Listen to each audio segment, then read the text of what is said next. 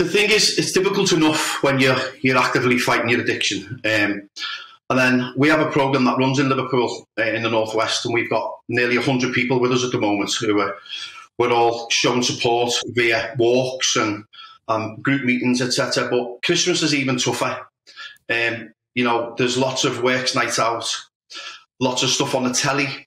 Social media is full of people having nights out, so it can be really, really tough over Christmas to have that awareness and keep yourself safe. You know, what I'm really passionate about is letting people know that putting your recovery first at this period is paramount. It's very easy to be swept away by the peer pressure of works nights out, or feeling like you have to socially go to these places. And I'm very, very loud and proud about my recovery. It's 5 years since I've had a drink or a drug.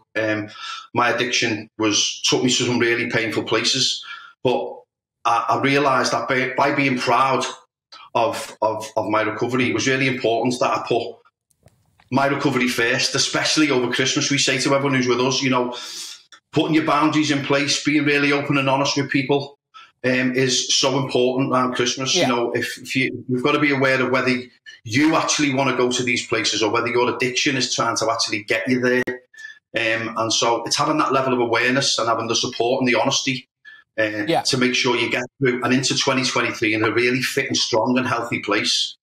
And I think a lot of people, Lee, wake up, especially after you work night outs, especially if you have been battling a bit of a problem for a long time as well, full of anxiety, full of regret, full of, you know, an empty bank balance for a start. But people really struggle to break that cycle. People think, well, hang on, life won't be fun. But maybe people need to have a look and go and find out from people like yourself that there is actually a better future out there, isn't there? There is a brighter future out there. It doesn't have to be like this for people.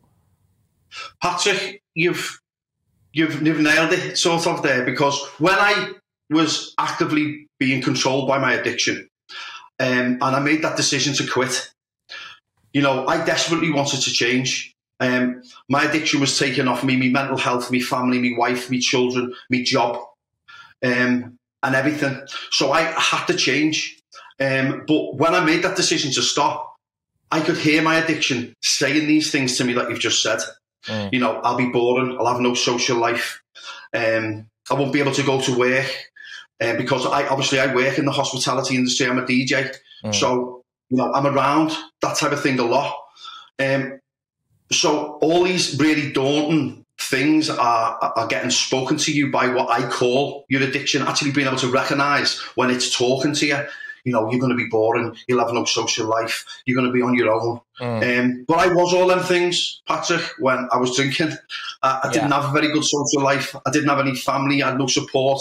All these things that I desperately wanted. My decision to quit drinking drugs has brought me back. I now have an amazing wife. My relationship's better. I've built my trust up. My kids idolise me. I'm more creative. I'm more ambitious. I'm fit. I'm strong. I'm healthy. All the things I wasn't when I was actively drinking. But your addiction will never support your decision to stop. It will chat away, telling you all these things like you've just mentioned.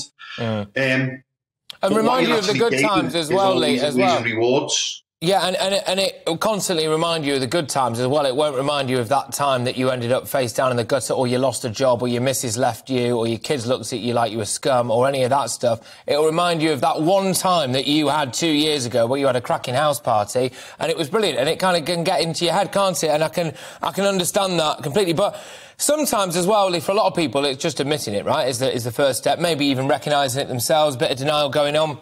But isn't one of the best things to do, potentially, to actually speak to other addicts about it, so that, because they understand, don't they? And actually things that you would maybe say to someone who's just a, quotes unquote, a normal person, right? They would look at you like you're absolutely mental. But if you actually speak to someone who's a fellow addict, you can actually just have a conversation normally about it and maybe take the power out of it. Completely. The power of being open and honest and having somebody to talk to who has been there and understands is basically what our programme is all about. You know, having that ability to be open and honest and talk to somebody who's basically completely and utterly understands and has been there, you know, is vital.